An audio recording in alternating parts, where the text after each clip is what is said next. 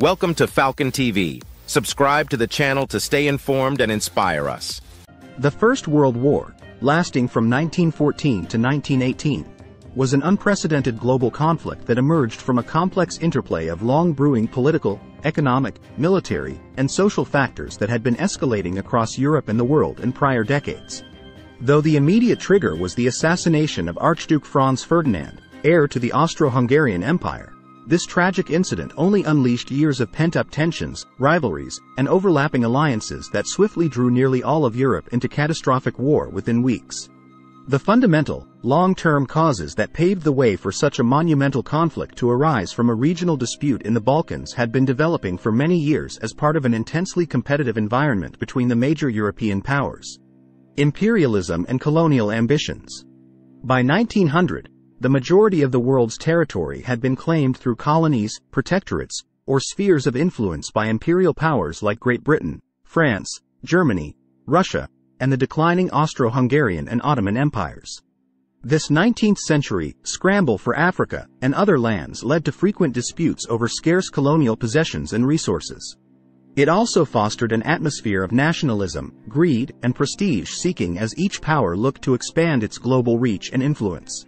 Control of critical trade routes, ports, and markets abroad was seen as vital for economic and military supremacy. Britain's vast empire spanned 5 continents, giving it unparalleled naval dominance and wealth through which it financed allies. Meanwhile, Germany had arrived late to the imperial game in the 1880s under Kaiser Wilhelm II and aggressively sought to catch up with acquisitions in Africa, the Pacific, and China. But Germany's ambitions threatened Britain's supremacy and its lifeline colonies. Imperial rivalries raised tensions as alliances were made to protect interests abroad. When crises erupted over colonies, as occurred in the Moroccan crisis of 1905 and 1911, they risked sparking wider wars between the delicate European power balance. Imperial domination also fostered feelings of nationalism, militarism, and antagonism as subjugated peoples resisted, further destabilizing regions. Military buildup and wartime technology. The decades before World War I witnessed an unprecedented militarization across continental Europe. Conscription was introduced or expanded, increasing active-duty armies and reserves into the millions ready for rapid mobilization. Germany in particular accelerated its arms buildup under Kaiser Wilhelm II, boosting its standing army to 4.5 million by 1914, second only to Russia. The Kaiser aimed to project German power abroad, check Russia's growth, and challenge Britain's naval supremacy. Germany and Britain fueled an escalating naval arms race of battleship and dreadnought construction that raised tensions. New technologies radically transformed the lethality of warfare right before World War I. Machine guns, long-range artillery, grenades, poison gas, aircraft, tanks, submarines, and more were rapidly engineered. Military strategists did not adequately account for how these modern weapons would increase attrition. The promise of offensive force led to plans reliant on bold early attacks, rather than defensive resilience. This created an atmosphere where generals and politicians were confident any war would be brief and decisive. Militarization was also backed by intensified nationalism that justified armed strength as essential for defending the motherland. Elite military academies and patriotic organizations like the Boy Scouts swelled nationalistic pride. Global military spending consumed vast national resources, nearing $1 billion annually in Britain and Germany each. This mass arming was mutually suspicious, fueling rivalries between neighboring powers. Tangled web of alliances. By the early 1900s, a complex network of mutual defense alliances and treaties had divided Europe into 2 opposing blocs. The Triple Entente of France, Britain, and Russia counterbalanced the Triple Alliance of Germany, Austria-Hungary, and Italy. Smaller states aligned with each side. If any nation was attacked, it could invoke these alliances and rapidly escalate what might have otherwise remained a small conflict. Some alliances, like Britain and France's Entente Cordiale, aimed to settle long-standing colonial disputes. Others, like France allying with Russia, served to protect against dangerous neighbors like Germany or Austria. Often secret appendixes partitioned lands and spheres of interest, as seen in the Constantinople Agreement, where Russia and Britain agreed to respective control over the Turkish Straits and Persia if the Ottoman Empire collapsed. This web of alliances was partly defensive, but also aggressive in encircling rivals. It severely limited neutrality or mediation in a crisis. Many historians argue this rigid alliance structure more than anything else made what could have been a regional war into a protracted global conflict by pulling major powers into the fray based on voluntary obligations rather than direct interests. Nationalism and assassination. The spirit of nationalism was reaching feverish intensities across Europe in the early 1900s. Italy and Germany had newly unified in the mid-1800s, inspiring nationalist pride. The Ottoman and Austro-Hungarian empires were declining amid breakaway movements like the Balkan states, which gained independence. Oppressed groups like the Serbs and Czechs sought autonomy free of imperial domination. This nationalism was both liberal and authoritarian. Peaceful nationalism manifested in cultural renaissances through music, literature, and language revival. Militant nationalism took on aggressive tones of demagoguery, social Darwinism, and glorification of the armed nation-state.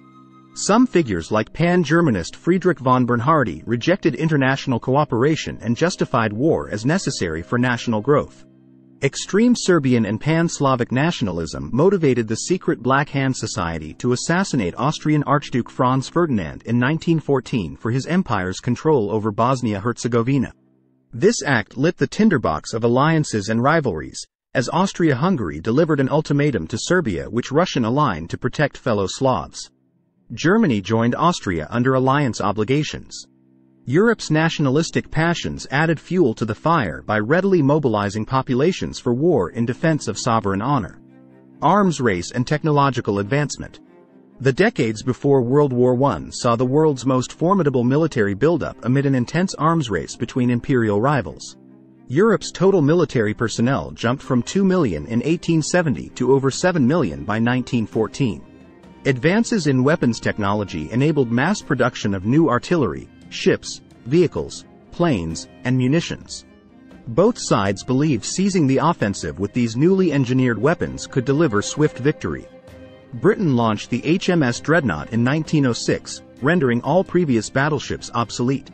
Its big guns, armor, steam turbine engines, and industrial mastery extended British naval dominance. This triggered an arms race as Germany rapidly built up its own dreadnought fleet to counter Britain, launching dreadnought construction programs in 1907 and 1912.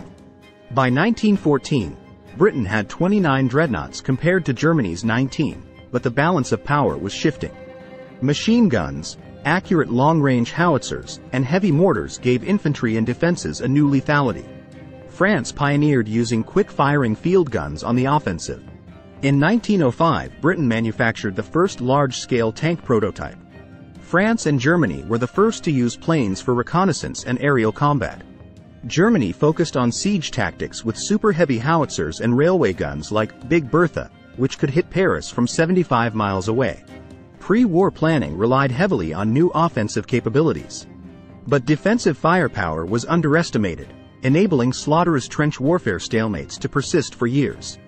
Technology advanced further during the war through combat aircraft, flamethrowers, and mustard gas.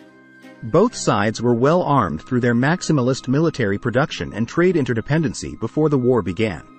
World War I arose from several long-developing trends including militarism, alliances, imperialism, and nationalism that fostered an environment ripe for a major conflict. Nonetheless, Europe did not have to descend into war in 1914, even after the assassination of Archduke Ferdinand. Concentrated diplomacy could have contained the crisis. But fatal miscalculations and hawkish decision-making during July 1914 led to a tipping point where war became inevitable due to the tangled obligations and military plans in place. The Great War devastated Europe through unprecedented bloodshed, fundamentally reshaping the geopolitical landscape.